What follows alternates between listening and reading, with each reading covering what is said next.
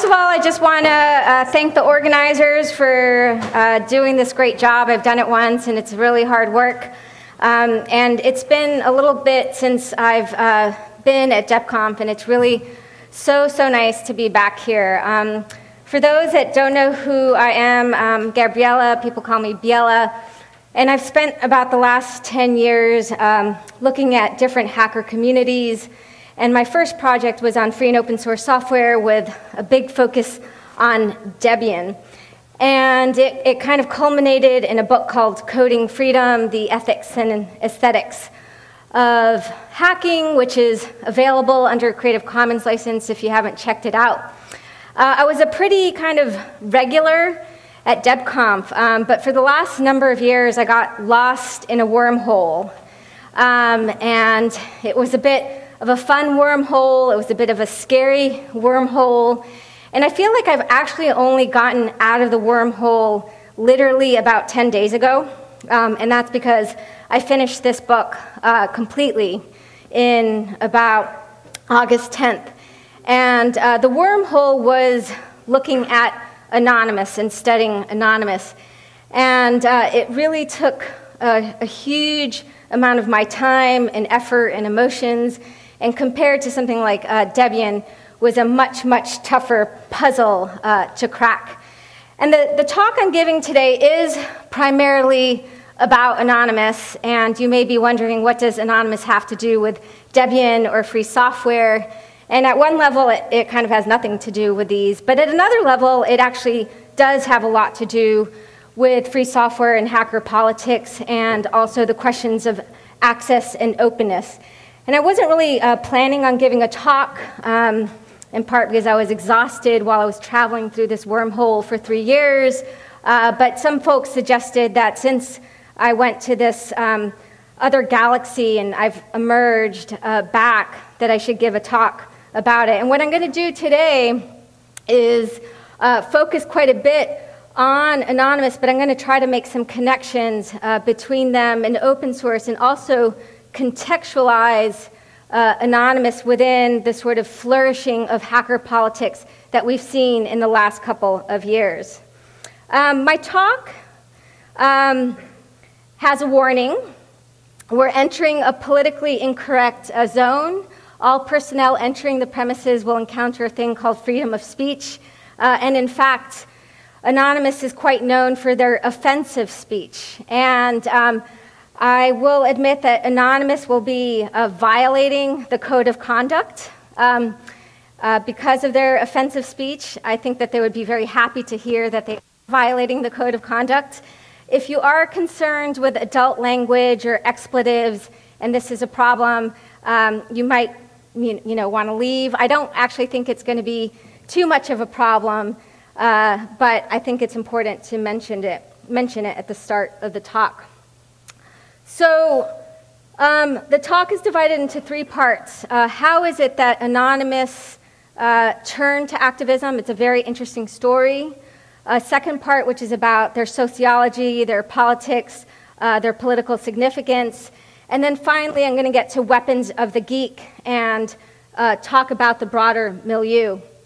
But to start, we're going to start with the question of an accident and the accident, because I really do think that Anonymous is a tale about a crazy aberration, perhaps one of the weirdest political accidents ever to have occurred. Now, this is not unusual to Anonymous only. Even free software at some level has these accidental elements. And so, for example, when Richard Stallman dreamed up the idea of free software and eventually architected a legal element to free software, he didn't envision free software to be a kind of global collaborative project, and it was Linus Torvalds who accidentally initiated that, right? So these are pretty common things in the history of politics, but as we'll see in a moment, I think the accident was really on overdrive with Anonymous. A good place to start is in 2007. Fox News featured Anonymous one evening in a general news segment, and they called Anonymous hackers on steroids. A bit hyperbolic, and then they also called them the internet hate machine as well, which was a term that Anonymous kind of embraced, somewhat ironically, but not entirely ironically either. The question is, was Fox News being just colorful? Were they exaggerating, as Fox News often does, right? Well, yes and no. Fox News was reporting on Anonymous because at the time, in 2007, Anonymous was purely a kind of trolling outfit. They were really well known for causing discordia, for choosing targets to humiliate them, and a lot of the activity came out of 4chan.org, and if you haven't been there, please enter at your own risk. And this trolling activity was done for the lulz, for the laughter, to take pleasure in the suffering of others. And Anonymous was only known for this activity. Now, as an academic, I strive for some precision in my definitions, and actually think that one definition provided by Anonymous as to what trolling is really captures the spirit of trolling, and that's ultra-coordinated motherfuckery. So that's what they were doing from about 2004, pretty much until 2008. So one example of one of their trolling raids was done against Habbo Hotel. Habbo Hotel is a social networking site that is popular in Finland among the youth, apparently. And Anonymous once engaged in a trolling raid where they created a bunch of avatars where everyone was, African American with afros and suits, and they blocked access to the pool because the pool had AIDS and fail. And this is classically, extremely offensive. And what Anonymous did, this was in 2006. Now, what's interesting actually about the Habbo Hotel raids was there was actually a slight political sensibility. There were rumors that the moderators in Habbo Hotel were blocking avatars if they were dark. So they were using very offensive means to protest Habbo Hotel. But it was primarily about trolling. So now let's fast forward to today, literally today, last week, when Anonymous is now a name used primarily to instigate revolution, protests around the world. And in order for me, I'd like to actually show you an example related to one of their most recent operations, which relates to Operation Ferguson in Ferguson, Missouri. And this operation concerns a young African-American man, Mike Brown, who was shot 6 times by a police officer. And Anonymous swooped in, and they do what they do now, which is engage in distributed denial of service attacks and hacking. But they're also very well known for helping to organize protests and create videos to kind of raise political awareness and consciousness. So let me now play about 1 minute of a video that they created for Operation Ferguson. Within 24 hours of Robin Williams' death, we knew more about what happened than we've learned in 4 days since the very public shooting of Mike Brown.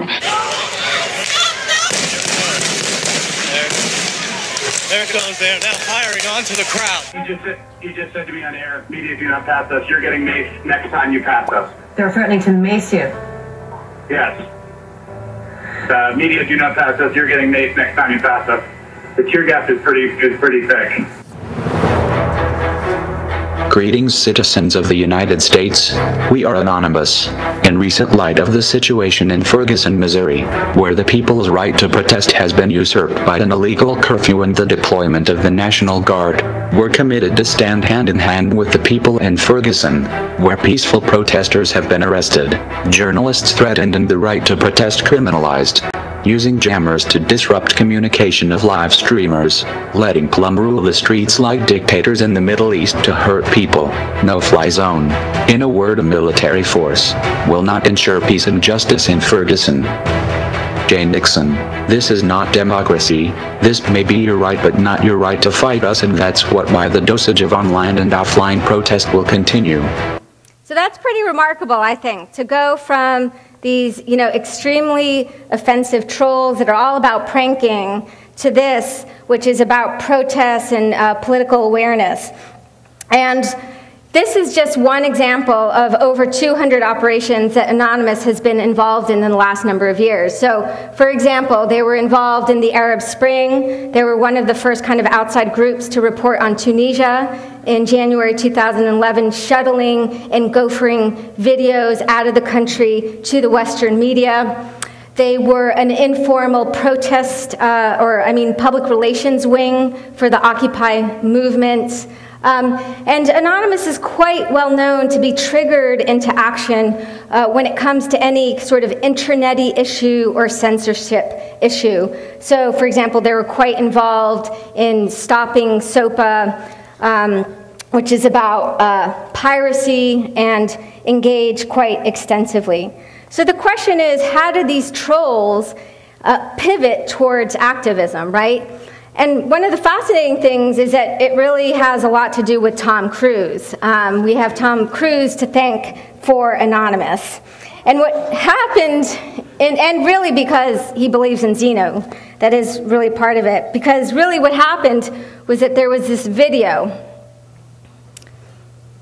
Cruise has brought to this world, there still remains one more word on the man. Call it Tom Cruise on Tom Cruise Scientologist.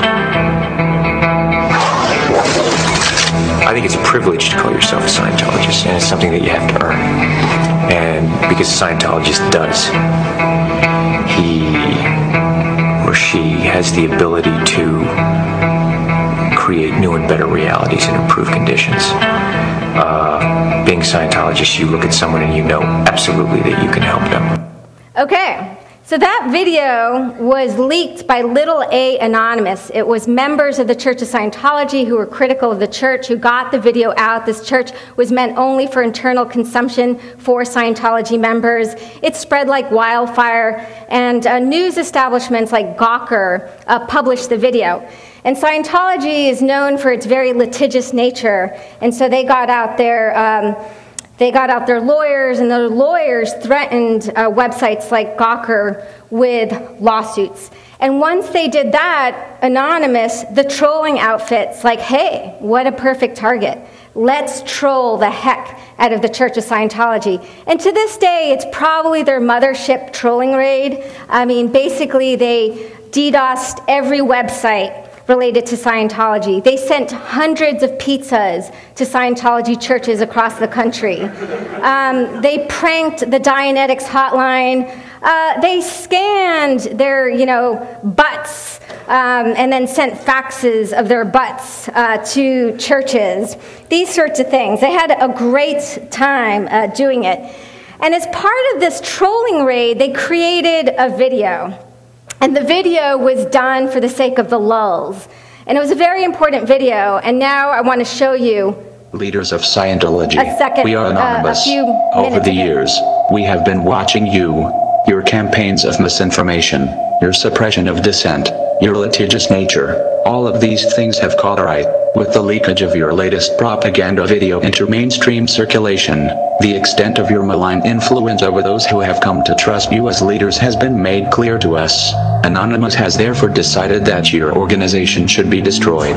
For the good of your followers, for the good of mankind, and for our own enjoyment, we shall proceed to expel you from the internet and systematically dismantle the Church of Scientology in its present form. We recognize you as serious opponents. Okay, so this video also took off. It was like wildfire. And the interesting thing is that within Anonymous, it helped spur a debate. And the debate was, shall we stay faithful to our madcap roots and continue to be these, gnarly internet trolls, or should we actually earnestly protest the Church of Scientology? I mean, this is truly a debate that started to happen after this video, and after some critics of the church also said, hey, you guys are kind of powerful. Why don't you jump aboard this ship of kind of protest and activism? Well, they made a decision, and the decision came in the form of a global day of protests on February 10th, 2008, where over 7,000 geeks and nerds showed up across 127 cities in front of Scientology churches and protested. And it was really interesting. I went to the protests in New York City, and it was pretty clear that, first of all, a lot of these internet nerds came from 4chan, and 4chan truly is kind of anonymous, and they just wanted to meet other kind of people from 4chan. But on the other hand, what also happened was that the media validation that they got, as well as just the feeling of empowerment when you kind of hit the streets, was enough to constitute a new activist project, a long-term activist project. And it went by the name of Operation Chinology. And this was the kind of name of the anonymous operation that started to earnestly target the Church of Scientology, and people from Anonymous every month started to protest the church. Now is time for a slight detour. How is it that I kind of got involved, right? These things were happening, but why was it that it caught my attention? Well, I'm going to confess, I myself have had a relationship with Xenu. And it happened in 2007 when I ended up at the University of Alberta for a postdoc. And I found out that the largest Scientology archives in the world are housed in this university. And I was like, oh, this is wonderful, because during my research with free and open source software hackers, a number of people had told me that they were involved in protesting the church in the 1990s, and that they had released secret church documents, and that in fact, the very issues I was interested in, copyright and trademark, were actually explored because of the battles that occurred in what is humorously referred to as Internet versus Scientology. And there was a very popular Usenet group in the 1990s that circulated secret church documents, and Scientology went after its critics in a very kind of hardcore fashion. And here I was at the University of Alberta, and I was studying these early battles, but I was actually quite secretive about the project because, you know, Scientology is and was a little bit creepy, and they went after academics and journalists. And at the time, what I found so interesting when I was doing the project wasn't simply the fact that Scientology went after its critics, but as an anthropologist, I was interested in the fact that Scientology seemed to be the perfect nemesis for the geek and hacker world. It was like Scientology was the evil doppelganger of the hacker world. Now, I'm going to now offer you one tiny morsel from Scientology that I think will prove very immediately what I mean by this. Hackers have a very particular relationship to science and technology, and Scientology is a religion about science and technology whose relationship to technology could not be more different than the way that hackers treat technology. So I'm going to show you a document called Keeping Scientology Working, which one might say condenses, again, the view that Scientology takes on technology.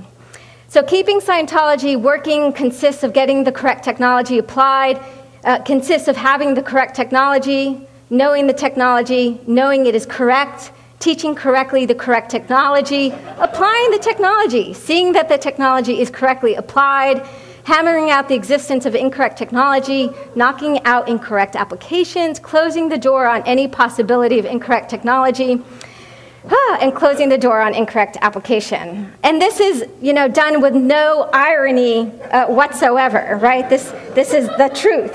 And so what was really fascinating to me was the way that, you know, geeks and hackers in the 90s had found their perfect nemesis. And so when Anonymous came into being, I was like, oh, this is like proves my thesis that once Scientology goes after this population, there is this true enjoyment in protesting your nemesis. So I decided to start following Anonymous. I was also really just intrigued by that transformation from, you know, these trolls that were living in the kind of underbelly, the underworld of the internet, and that they decided to sail on the ship of activism. So let's now fast forward to 2010. This is April 2010, where the kind of very famous hacker institution that was involved in politics was not anonymous. It was WikiLeaks at this time. And WikiLeaks released Collateral Murder. It was provided by Chelsea Manning.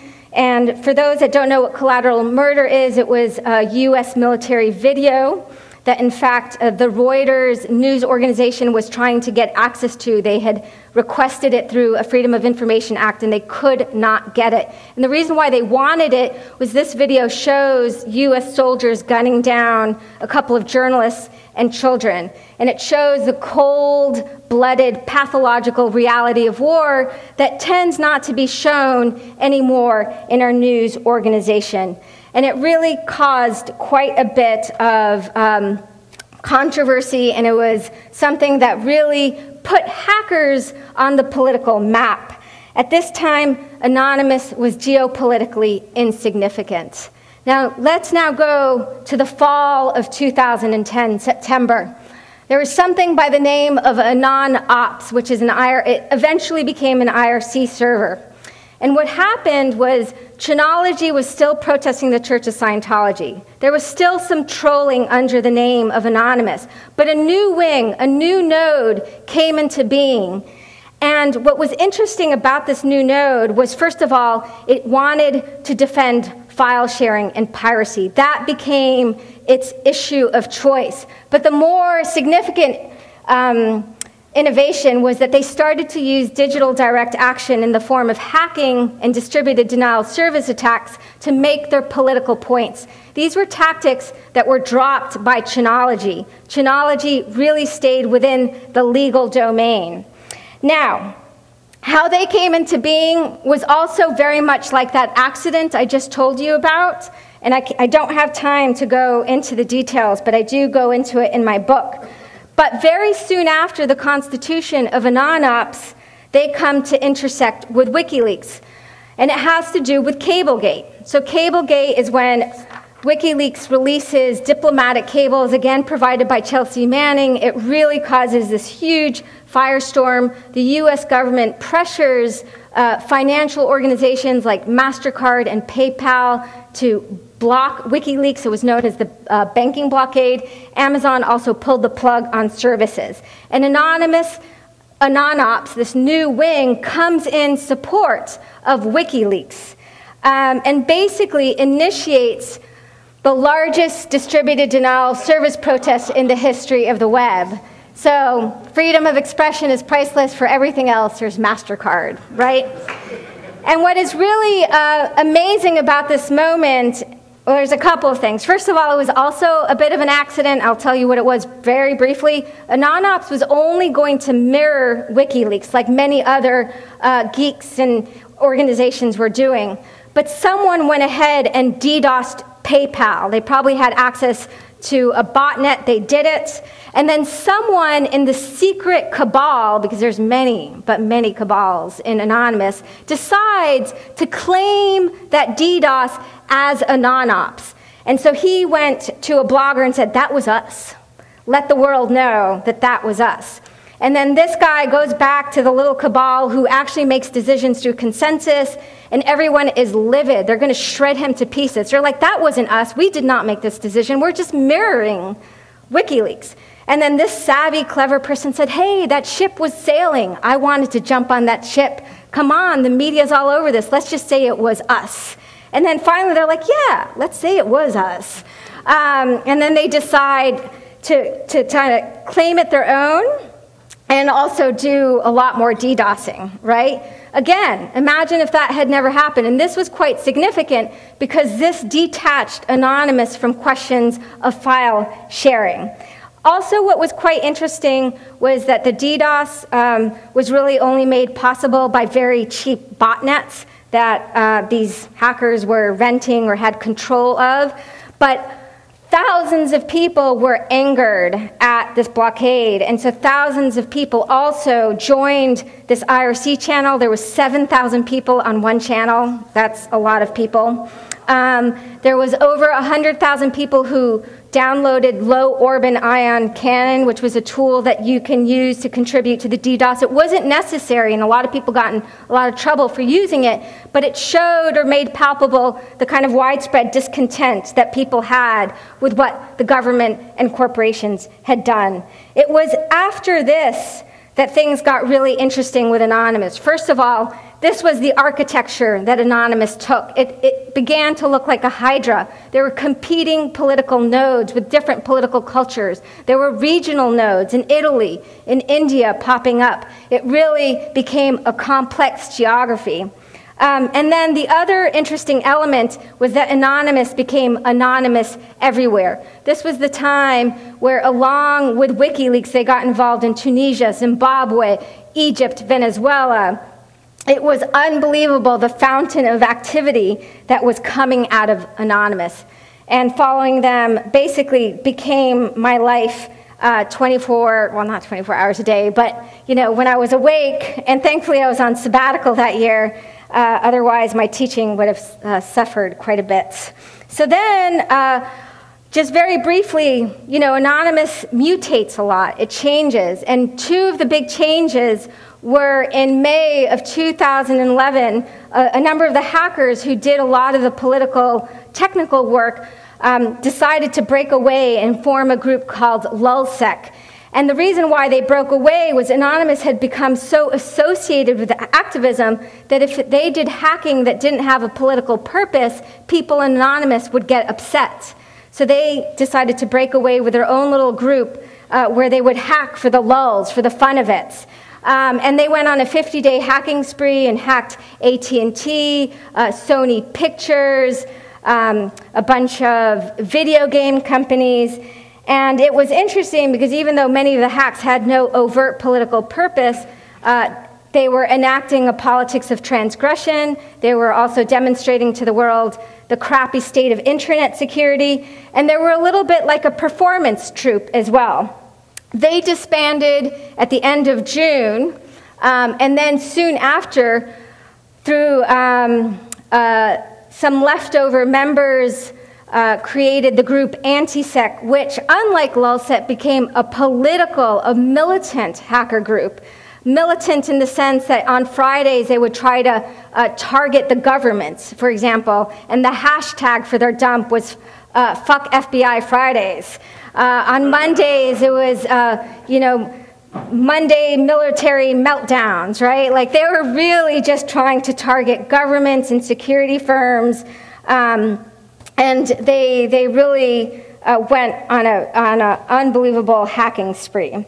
Now, I can't go into detail about all the operations under the banner of Anonymous or LulzSec or Anti-Sec, but to give you a flavor of what Anonymous does and how it does it, I would like to just go in depth for a second in one operation that I think is representative of the different tactics that Anonymous uses, and it's Operation BART from August 2011. Now, this happened after BART officials decided to basically shut off cell phone access in their stations because local activists were protesting BART and the police after Charles Hill, a homeless man, had been killed by a police officer. And so they were protesting. BART is the Bay Area Rapid Transit, sorry. And they were protesting the killing of Charles Hill, the local activist, and the Bay Area Transit was going to shut off cell phone access for the second protest in the hopes of quelling protests. So Anonymous is like, oh, censorship, we're going to get involved. A small team called the Cabin Crew initiates it. AnonOps gets quite involved. Like they often do, what they do is engage in an organized street protest. This actually is not from the first protest. This is the year anniversary, but I just like the picture, and it's also paying homage to another man who had been killed before Charles Hill. But they also, some people took the initiative. Oh, this was also during the protests, and I guess the point I was going to make with this is that though many of their tactics are legal, they like to retain their abrasive screw you edge, and I think that this is a perfect example of that. So along with protests, some individuals decide to hack into the Bay Area Rapid Transit websites, and they release customer data, customers that had nothing to do with the police brutality. And this, of course, causes enormous controversy inside and outside of Anonymous, because generally, let's just say information is procured through hacking that reveals corruption. Most people Anonymous are like down for that. If hacking has collateral damage, there's a few people who decide to move forward with it for the purposes of media attention. This lands them literally on CNN. But this act initiated a press release from Anonymous that Anonymous is not unanimous. And finally, if someone can do something in the classical style of trolling, they often will, if they can. And in the case of Operation BART, they were able to. The gentleman who announced that BART was going to shut down cell phone access, his name was Linton Johnson, and he was the public spokesperson for BART, and someone happened to find a photograph of him that was a bit racy and published it on a website called BART Lulz, and said, if you're going to be a dick to the public, then I'm sure you don't mind showing your dick to the public, BART Lulz. So I think that this is a really good kind of example of the way in which Anonymous integrates legal tactics, illegal tactics, morally gray tactics in one operation. This is not being necessarily coordinated by the same people, although they may be on the same IRC server. Okay, now I just want to move away from their history and talk a little bit about their kind of sociology and their political significance. I don't have time to go into this, so I'm going to skip that. So initially, it was quite fun to study Anonymous. It was quite pleasurable. It really is an unusual, subversive, subcultural world. But eventually, this was definitely not a mother-cracking game. With over 100 arrests around the world, there were about 24 people in the United States who were arrested with numerous convictions. And it's so significant, the number of arrests, again, in North America and Europe and much of the world, that a number of the lawyers who are representing people from Anonymous have called this moment the nerd scare. That is something like the Red Scare, where the US government went after and demonized communists during the McCarthy era. And I would like to mention it's not simply just Anonymous that is targeted as part of this nerd scare. I think a great example of this is Peter Sunde, who is part of the Pirate Bay, who's currently in jail in Sweden, serving a year sentence simply for running the Pirate Bay. You know, with Anonymous, if you're going to have arrests, it also means that there's a lot of snitches that are obviously going to be within Anonymous. And one of the most famous was this fellow here, Hector Monsegur, who is better known as Sabu, who was part of LulzSec, who had been arrested in June, and the day of his arrest, he flipped and became an informant.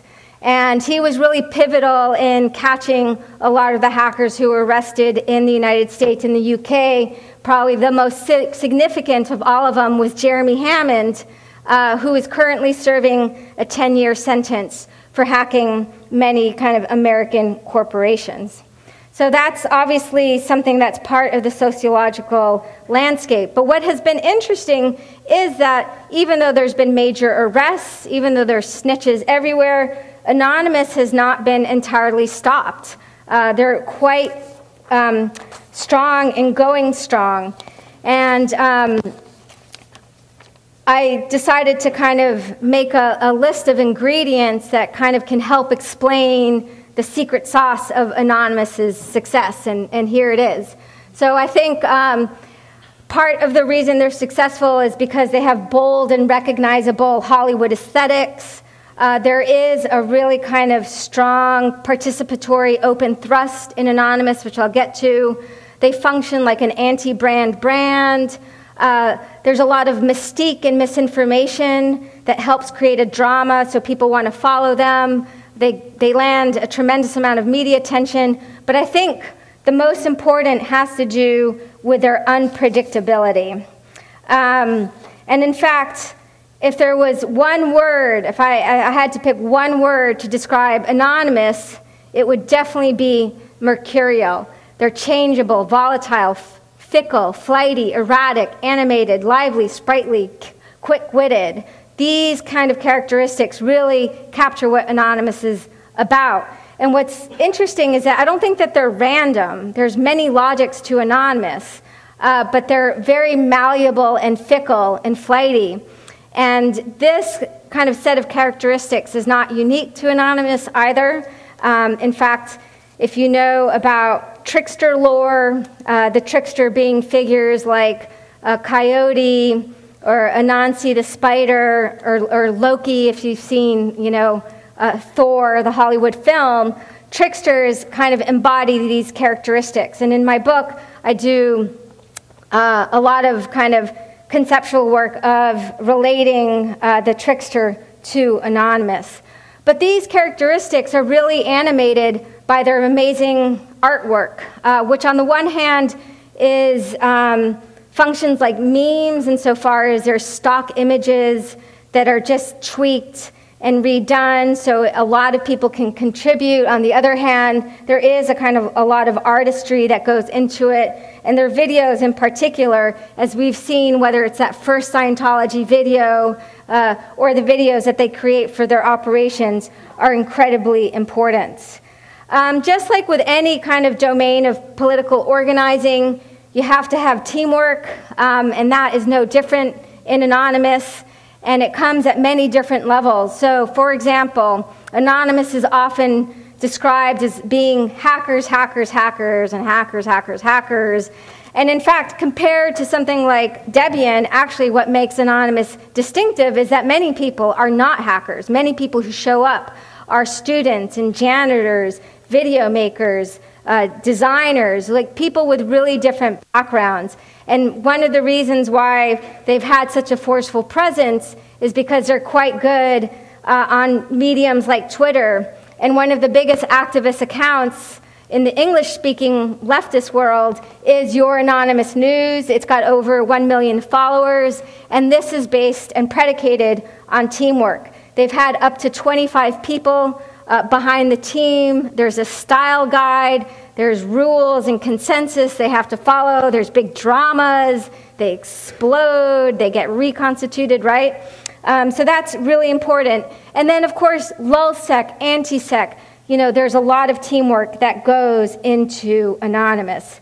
Another kind of factor behind their success is their openness. They really combine an open source logic in the context of organizational obscurity or downright secrecy. And I know that this may not seem like a pair that can go together, like how can something be really open and also really secret at the same time, right? And it's because it's two different elements that are in play. So really, Anonymous is this idea that cannot be controlled. It's free for anyone to take. And I think it was really embodied well when Jake Davis, who was known also as Topiary, a member of lulsec, before he was arrested, he tweeted, "You cannot arrest an idea." And this is the only tweet that now stands on that old account. And what this has meant is that you have Anonymous in Indonesia, in Singapore, in Canada, right? It really is this commons for anyone to take. And there are limits to who can take it. I once heard a good story from some intelligence officers who told me that jihadists actually admired Anonymous for all the media attention they got, but really they probably couldn't embrace the idea of Anonymous or lulz, right? The cultural differences between kind of jihadist terrorists and Anonymous are too big. So it doesn't mean Anonymous can travel anywhere and everywhere, but nevertheless, it has real wide appeal and can circulate. And I think the most crystallized example of this was when Polish parliamentarians who were protesting the anti-counterfeiting trade agreement, which was being considered in Europe, well, they protested it, and one of the ways that they protested it was by taking the anonymous mask. Now, they weren't claiming to be anonymous, but by this time, the mask had become equated with popular dissent, and again, was a symbol that could travel in many different parts in the world, and it was because no one claims ownership over it. However, the architecture of the actual networks like AnonOps is like a maze. It's unbelievably complex. There's cabals within cabals. It makes the cabals in Debian look like child's play in comparison. I mean, to give you one example, there was once a channel that I believe was called Kitten Core, which at first I thought was about cat porn, but it wasn't. And there was another one called Upper Deck. And they had the same exact people minus one person because at the time they were splitting Bitcoins, and this was a new person and they didn't trust them. And so for a while you have like these two channels that are exactly the same minus one person, right? And really the only reason why I've come to know about many of the cabals is because people were arrested and they were able to talk freely in a way that they weren't able to do so before. And even though I've written a really big book, I feel like I've only captured like a fraction of this maze, and that's what it really felt like. So now I just want to move to the ethics and politics of anonymity. You know, whenever Anonymous intervenes in a certain area of the world or operation, there's an effect to their operation. But at a more meta level, I think Anonymous is really interesting because they came into being just at the moment where anonymity and privacy are truly going extinct and dying and possibly are going away. And sometimes I really do think Anonymous is simply the kind of party at the funeral of privacy. You might as well go out having a good time if you're going to do it. But what is really fascinating is not simply that they incarnate visually this importance of privacy and anonymity, but that there is an extremely robust anti-celebrity ethic that's at the heart of Anonymous. And I think that there's a real strong virtue in embracing opacity, illegibility, anti-celebrity in the age of celebrity and surveillance. And there were many, many kind of examples in which people who were seen to kind of be acting for fame, recognition, or who were self-promoting were literally kicked out, banished, chastised, thrown to the corner as a result of doing so. This was really a living ethic. And I have many instances in my book. And I'll just give you right now a short conversation happening between one person accusing another person who demasked of trying to seek fame and recognition. And again, there's going to be some strong language. So this person says, "Hey, E, can I say you really love attention or just some wannabe? You know, would be surprised if you're not some faggot fed, just like Sabu, who was this person working as the informant."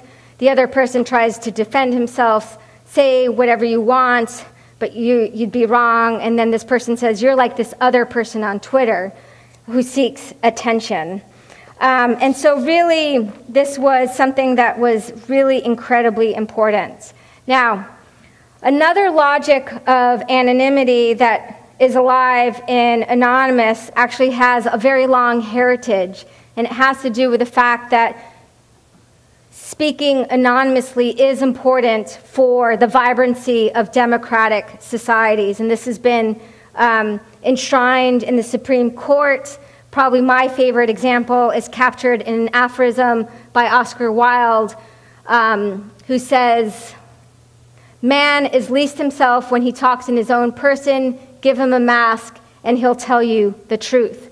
But I think that there is a pretty strong sentiment as well that acting anonymously is cowardly.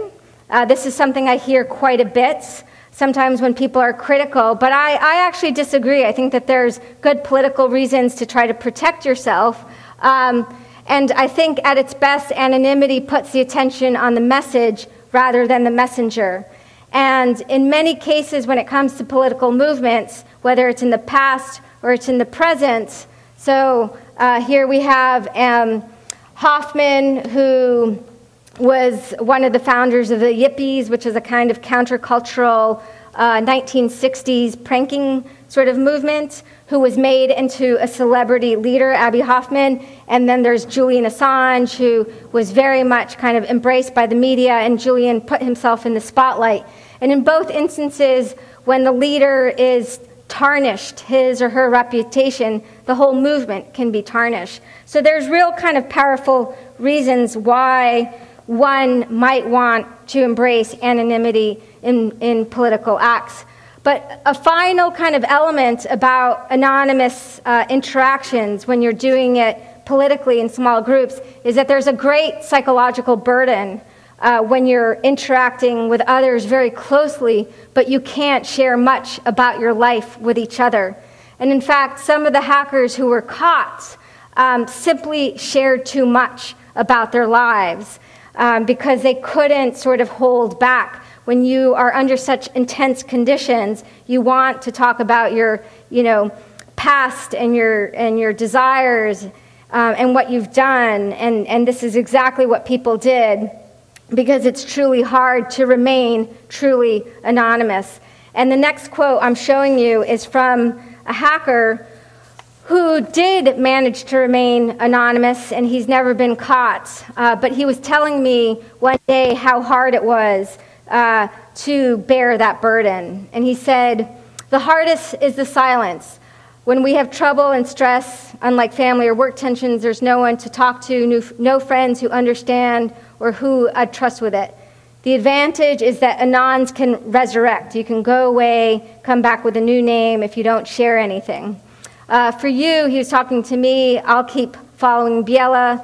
There's no nick changes for you." And so it is definitely not necessarily easy to work under the veil. So just to finish now, I'm just going to talk very briefly about weapons of the geek and contextualize anonymous within this larger field. Very briefly, this title is inspired by an anthropology book called Weapons of the Weak, Everyday Forms of Peasant Resistance, in which an anthropologist by the name of James Scott looked at interventions like minor acts of sabotage or foot dragging that on the surface do not look political. It's someone being difficult at work, for example. But his argument is that in the aggregate, they do have political effects, and that in many different peasant societies, there's many different types of weapons of the weak, but they all share some similar characteristics. And in part, inspired by the fact that in the last decade, and especially the last 5 years, there's been this unbelievable kind of flowering of hacker political activity, I am really interested in what are the points of similarity and differences between, let's just say, the world of free and open source software, radical tech collectives, the Pirate Party, the whistleblowers, right? What unites hacker and geek politics, and in what ways are the different modalities quite different? And I was really struck by Zach's earlier talk, because on the one hand, I think that there are these two opposing trends. On the one hand, there are these very, very strong forces of depolitization in the hacker world, I think also bolstered by startup culture as well. But on the other hand, there's also been this unbelievable flowering of kind of very direct action politics in the hacker world. And so, first of all, just very briefly in terms of some of the similarities,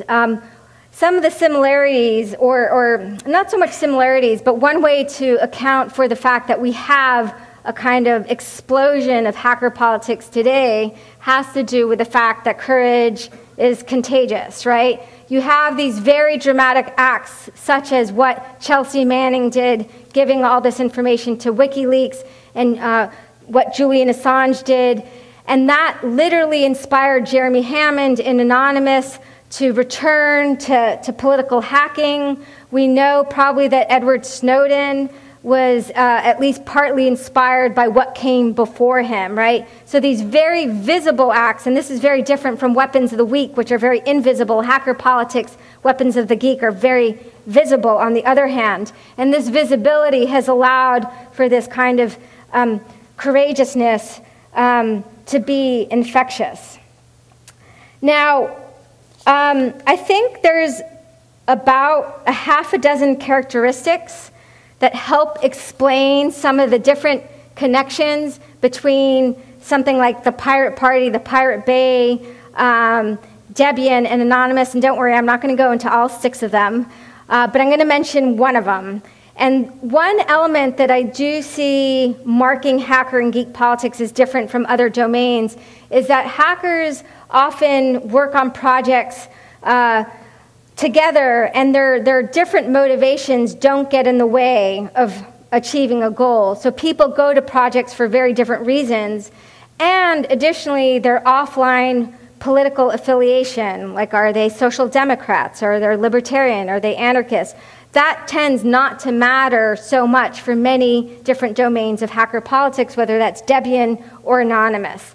And generally, I think that's a really powerful thing. And to give you a great example of this in action, I'm going to show a very short clip from a movie on the Pirate Bay, where each of the 3 kind of main people behind the Pirate Bay are explaining why they contribute to this project. And each one of them has wildly different reasons. It's in Swedish, so there's subtitles at the bottom. Oh, I actually have to escape it because it's too large. Okay.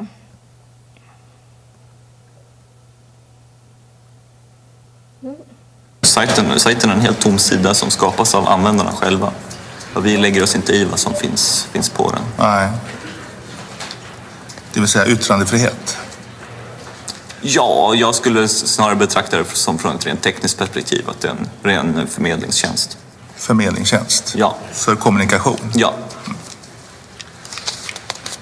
Jag bryr mig verkligen inte om ideologin bakom piratkopiering eller upphovsrätt eller någonting, eller politiken. Jag gör det här för att det är jävligt kul att driva en stor sajt. Vad är det viktiga Pirate Bay gör? Det demokratiserar väldigt mycket och det skapar en bra förutsättning för yttrandefrihet. Vad har det med det upphovsrättsligt skyddade materialet att göra? Det som Pirate Bay gör är att helt enkelt göra det möjligt för en enskild individ att dela med sig av material. Även om det är upphovsrättsskyddat? Ja, det är en tråkig följdproblem av det. Det tycker jag man måste diskutera. Okay, so they're under oath. I just like that slide for Weapons of the Geek. They're under oath. I have no reason but to believe them. The first person is interested because he wants to run a neutral political, neutral communication infrastructure. And by the way, Anakata is another person who's been caught up in the nerd scare. He was in solitary confinement for quite a while. I'm not even completely sure why he's in jail, but he's someone else who's in jail. The middle person is into it because it's fun, and then Peter Sunday is like, this is political for me. And I see that in many different domains of hacker action, you have that kind of extreme flexibility and malleability, and I actually think that this is generally a really positive thing. But there are some limits to it as well at times, and this is what I'm gonna, I promise, finish with. You know, I think it's really interesting with Weapons of the Week, Geek. You have these very different domains, like free software, like Anonymous, like whistleblowing, and there's these amazing moments where they cross-pollinate. And I'm going to show, to finish, a video by Edward Snowden, who basically videoed into hackers on planet Earth. And he basically pays massive homage to free software and Stallman, and he talks about the importance of creating technological tools for the fight against surveillance. And basically, he's issuing a call to arms. And the question now is, what free software developers, what Debian is going to do in response. And there seems to be a strong need to bake in security defaults that provide enhanced privacy to protect and enable things like crypto so that governments cannot so easily snoop on the population.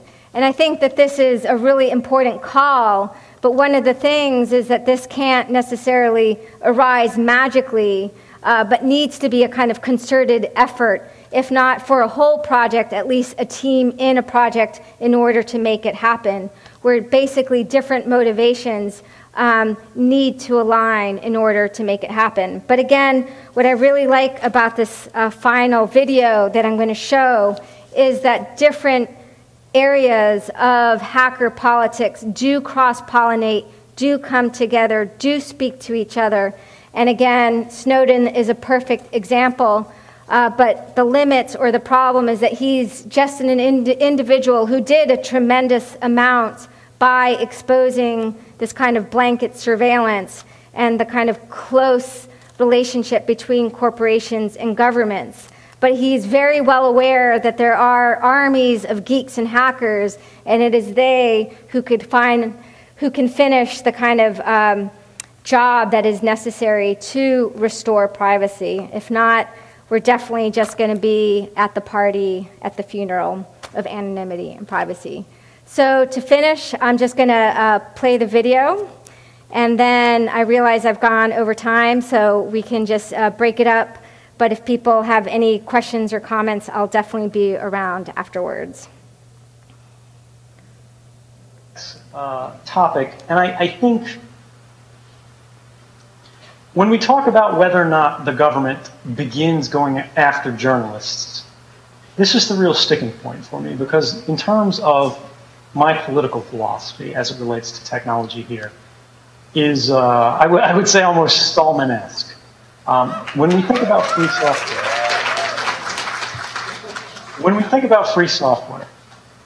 we need to think about software as a means of expressing our freedom, but also defending our freedom. Governments rely on the same technologies we do. They adopt the same standards. They use the same products. And this happens worldwide. So the solution to that, when you ask me, is whether or not the United States government can manage to behave itself, to restrain itself against violating the Constitution, against bringing suits against journalists, against limiting the freedom of the press. Other governments will make different decisions. And if we want to live in a better, more enlightened world, what we need to do is we need to remove those capabilities from the governments by enshrining our rights into our means of communications, by denying them those capabilities, at least on a massive, untargeted level. Because, you know, you can't pitch a 0 day at every mobile phone and every computer that's out there, or it's going to get caught. It's going to get caught by a researcher, and it's going to end up on, you know, The Verge, Ars Technica, or any one of these other sites. And there's going to be a post-mortem of their malware, and it's going to be reused and repurposed. They're going to find it out. They're going to trace it back to you. But governments can still pursue their legitimate needs for law enforcement, for intelligence collection, on a targeted basis by using those 0 days only when they are the least intrusive and essential means of getting... Okay, so he goes off a little bit, but I just wanted to end there and just thank everyone for the work they do. And again, I'm going to be here all week, so if you have any questions or comments, I'm happy to engage and take them. Thank you very much.